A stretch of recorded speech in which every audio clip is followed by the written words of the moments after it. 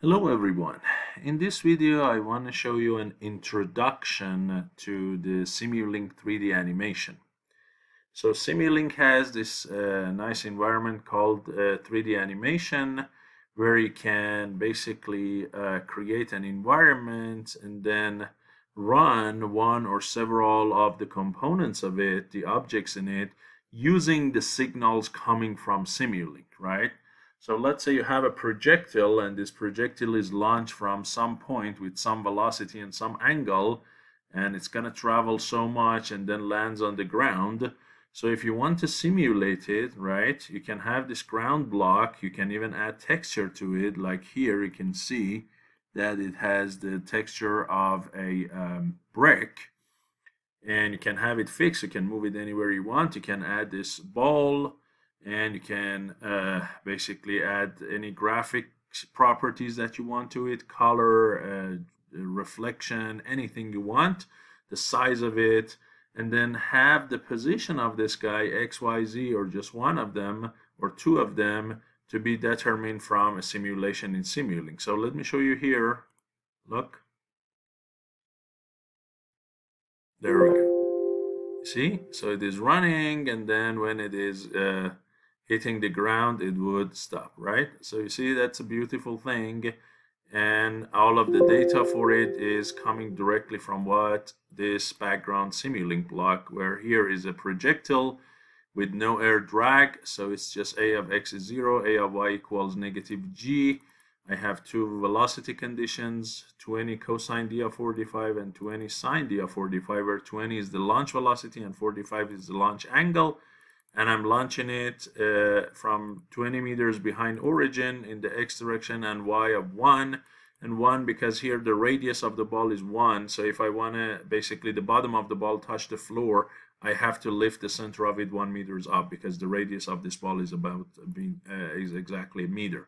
And then wherever the bottom of the ball hits the ground when y is less than 1, I would stop the simulation. And then look, here I get the x of the ball, the y of the ball, and the z, which is 0, so I assume it's just in the xy plane. I put them to a boss block and send it to this 3D animation virtual reality environment to control the position of the ball, right? So if I want to see it in Simulink, of course, all I can see is just the XY graph, right? So it's not really a big deal, and I'm sure at this point you have all done this part, right? So creating a XY graph like that is no big deal, right? So here we go. But if you want to do an animation, maybe it's the first time you are doing it. So all I did here was I added this block called VR Sync, okay? And then I created an environment for it, a virtual reality environment. And before you can create that environment, in MATLAB, you have to go and say VR install and then dash install editor. So you have to install the editor for the virtual reality environment. Then you can create a virtual reality environment, okay? So here I'm going to do it again. Okay, so this part is quite clear what I did for the projectile.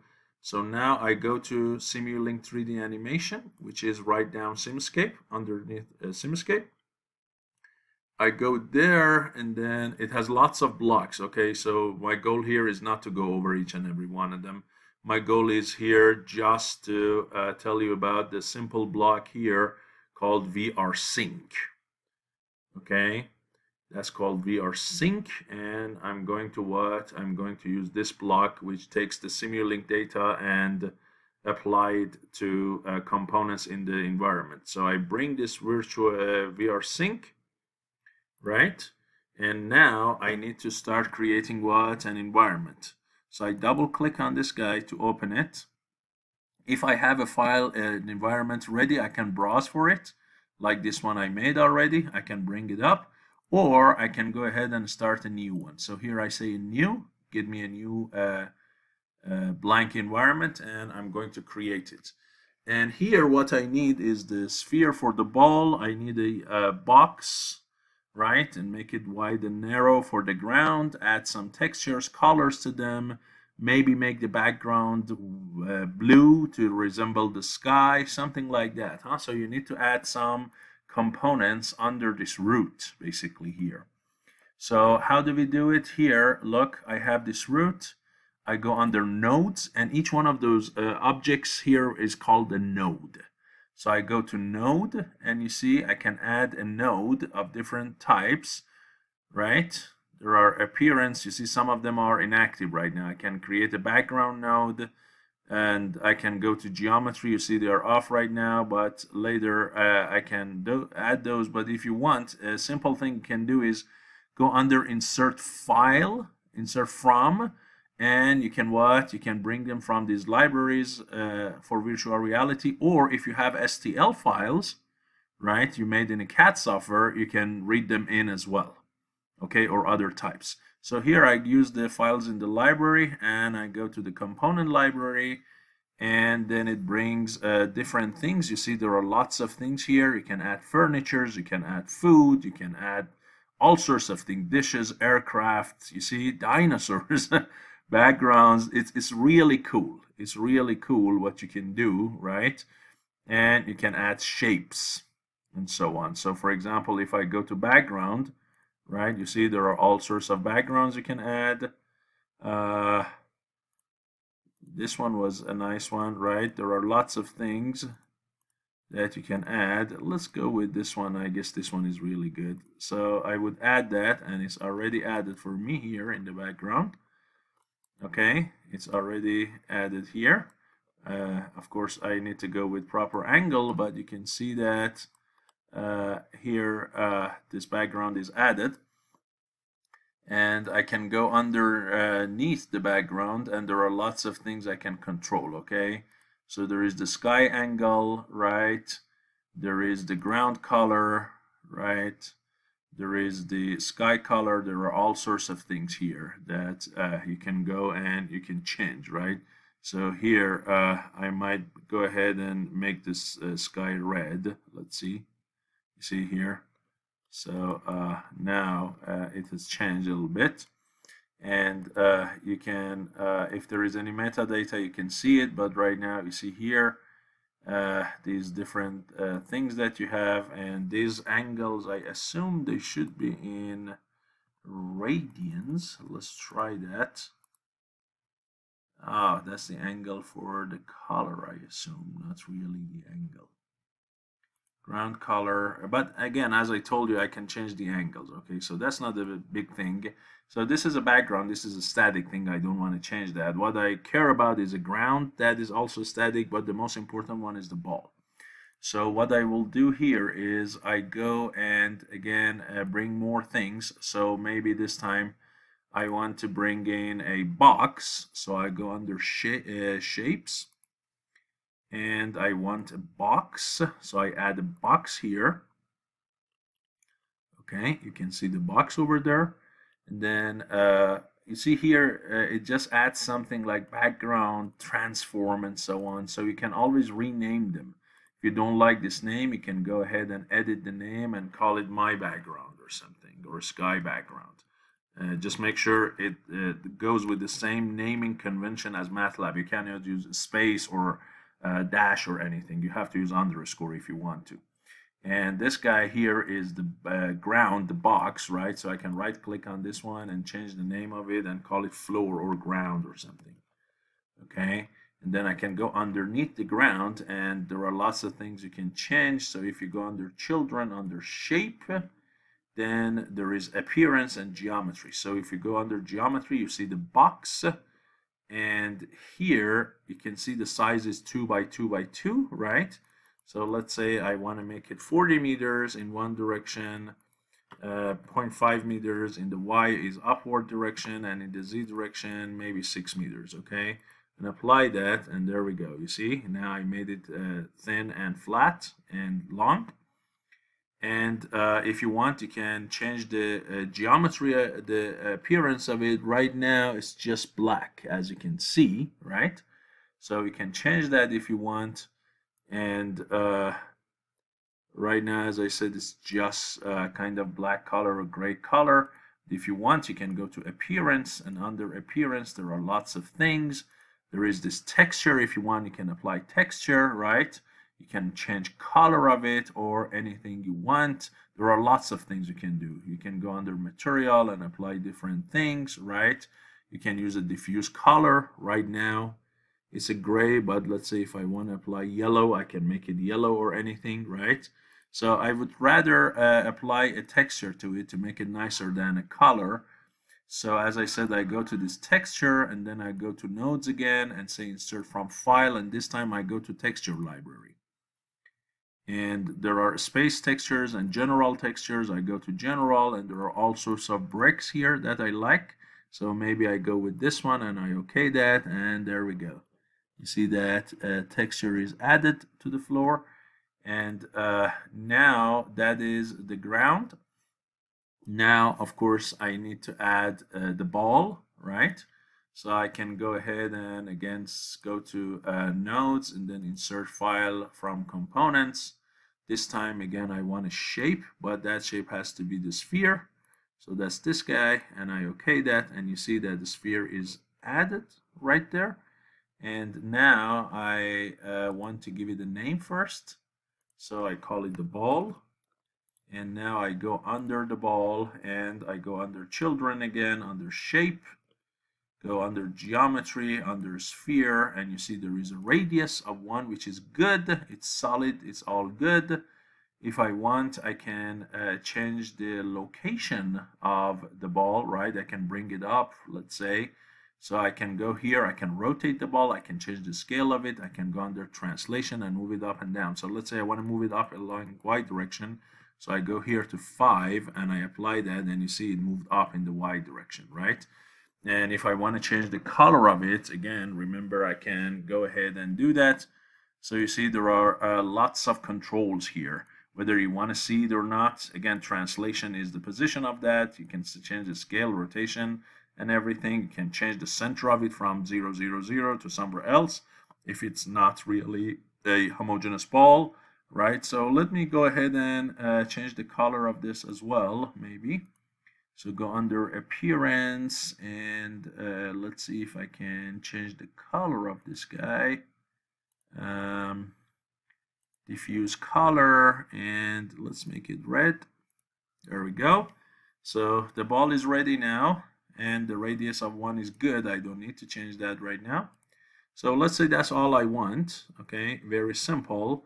And I go ahead and save it, and it should be saved as the .wrl for virtual reality, and I call it projectile, right? Or maybe call it this one projectile new, right? Don't change the other one. So I make this one, and let's say get out of here. So now that I have that, I can go to the browse and I can get this one and add it and OK that. So now you see it changes to the shape of the background.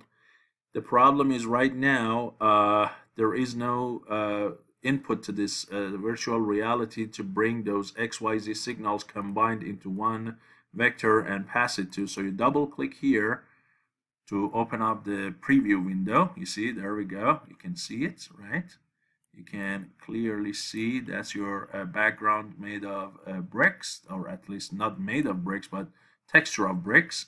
And that's the ball up there. So now you can go under simulations, go to block parameters, and say which one of these 3 nodes you want, what parameter of them to be controlled from Simulink. So I go under the ball and I say I'm interested in translation of this guy.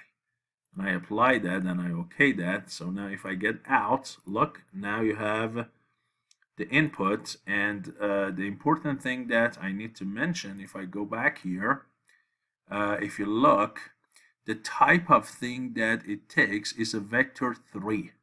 Okay, so you need to pass to it all 3 components, x, y, and z. You cannot just pass to it x and y in this case because there is no z. So you have to say, hey, z is 0, okay?